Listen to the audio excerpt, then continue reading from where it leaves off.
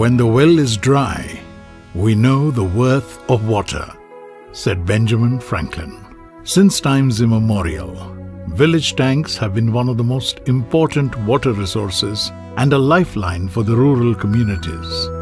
Not only the agricultural communities depend on it, but also the fishermen, potters, toddy tappers, pastoralists, fruit gatherers, and all other artisan communities directly benefit from the tank system.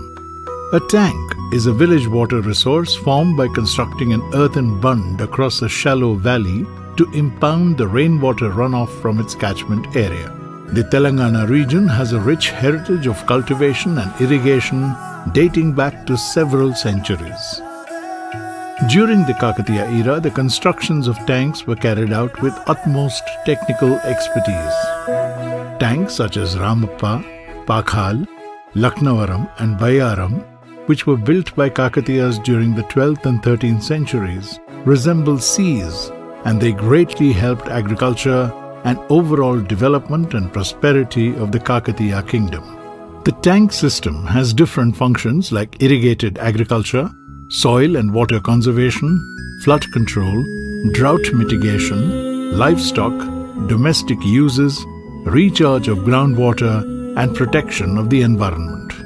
However, this practice had been discontinued over the past 60 years, resulting in the siltation of the tanks, reducing water holding capacity, and ultimately rendering this once carefully planned system less effective.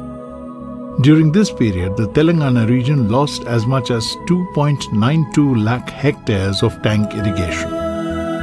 With a geographical area of 1,14,840 square kilometers and the population of 3.52 crore as per 2011 census, Telangana is the 12th largest state in the country in terms of both area and population.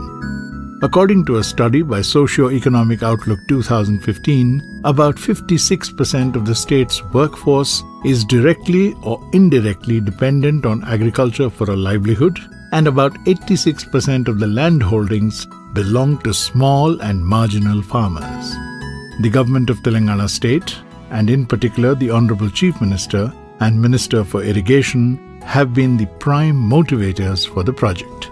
No sooner did the Honorable Chief Minister of Telangana State, Sri K. Chandrasekhar Rao, take charge, he announced this massive program of restoration of 46,531 minor irrigation sources with an irrigation potential of 25 lakh acres. Out of this, only 37% is irrigated, presently leaving a gap of 63% of irrigation potential. Telangana state has a history of conservation and efficient use of water resources since the reign of Kakatiyas, and hence the name for the initiative, Mission Kakatiya. Survey చేయించి ఇంజనీర్లను ఉరుకులు పరుగులు పెట్టించి మొత్తం వివరాలు తెప్పించుకున్నాం. పోయినాయి మిగిలిన వాటల్లో 46,000 చిల్లర చెరువులు ఉన్నాయి. ఈ 46,000 చెరువులు ఖచ్చితంగా మొత్తం పూడికపోవాలి. కట్టలన్నీ బందోబస్తు కావాలి. మత్తళ్ళు తూములన్నీ బందోబస్తు కావాలి. పంట కాలువలు కూడా మంచి కావాలి. ఒక్క సంవత్సరం కాలం అయితే 3 ఏళ్ల దాకా కరువు మన దిక్కు మర్రి చూడదు. The slogan Mission Kakatiya, led by Honorable Minister for Irrigation Sri T. Harish Rao, immediately caught the imagination of the people of Telangana state, which led to a massive participation in the program by all sections of people. Soon the plan was chalked out with the top engineers of the state, along with other stakeholders, to restore all water bodies, so as to bring the gap ICRISAT into irrigation through the following steps. By desilting the tank beds to restore original water storage capacity, by repairing damaged and collapsed sluices, redesigning and reconstruction of the damaged weirs, redesigning of the tank bunds to their original standards as they have deteriorated due to the jungle growth on the slopes, damaged stone revetment and seepages through the bunds, among others. By resectioning of the irrigation channels to arrest the uncontrolled seepage of water for smooth distribution to the fields located in the tail end areas. By protecting tank submergence lands from encroachments. By supporting the tank-based livelihoods, by increasing productivity and profitability of agriculture, horticulture, fisheries and livestock. Even as the desiltation is one of the main activities of the tank restoration, farmers are encouraged to lift the silt after being tested by the Department of Agriculture for its suitability to apply in the agriculture fields. Application of silt in the fields enhances water retention capacity of the soil and reduces the usage of the chemical fertilizers. As per the study conducted by ICRISAT in Warangal district, the application of silt resulted in savings on fertilizers and pesticides ranging from 2,500 to 3,750 rupees per hectare in case of cotton. An increase in the yield of cotton was to a tune of 1,000 kilograms per hectare. ఈ చెరువు మట్టి silt పూడిక అనేది చెరువులు రైతులు పొలాలలో తోలడం వల్ల ఆ రైతులు ఆ 3 బస్తాల బదులు ఒక బస్తే దుక్కి మందు వేయాల్సి వస్తుంది. దానికి రైతుల యొక్క దిగుబడి కూడా ఎక్కువ మొత్తంలో వస్తుంది. As part of the plan, the government has planned to restore 9,306 tanks every year, with an eventual target of restoring all 46,531 tanks in 5 years in a phased manner. During 2014-15, as part of the Phase-I, about 9,000 tanks have been successfully restored. The benefits due to this restoration have also been observed. మా చెరువులో నీళ్ళు వచ్చి కాకతీయ మిషన్లు వచ్చి మాకు మంచిగా జరిగినాయి. మా పశువులకు కూడా మంచినే ఉన్నాయి. మా బావులలో కూడా ఊటలు బాగా మంచిగా దిగుతున్నాయి కూడా. The Forest Department has played a supporting role by planting trees with an income potential along the bunds of the tanks such as silver oak and toddy. The Revenue Department has closely worked with various stakeholders by undertaking clear marking of foreshore lands along the tanks. The Groundwater Department has conducted independent research on various impacts of the initiative. A dedicated website for the project has been created to ensure transparency.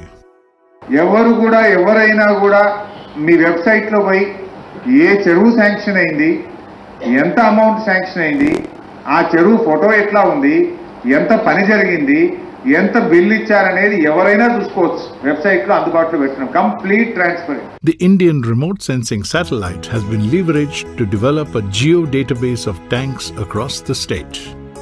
A help desk has also been created for the people to complain or get their queries addressed. Once a tank has been identified for rejuvenation, all the details pertaining to the project such as financial information, repairs, quantity of silt to be removed are prominently displayed on the boards.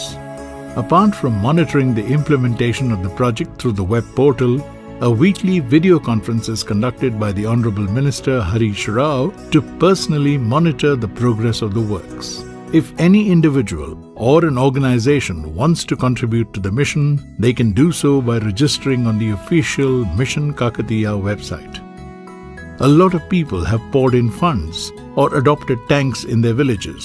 It has now become a people's mission. Tax exemption is being given for the donations made by NRIs. We would like to use this opportunity to show this work in our village as a model for all other villages, to see the quantity of work, the quality of work that is going on here. The success of this mission has become a case study for many organizations like IITs, BITS, NABARD, University of Chicago, and Michigan University, among others. This is probably the first of its kind initiative in the country that attempts to integrate different aspects such as livelihoods, food security, cultural, environmental, technological, institutional, and climate-resilient components into a single mission.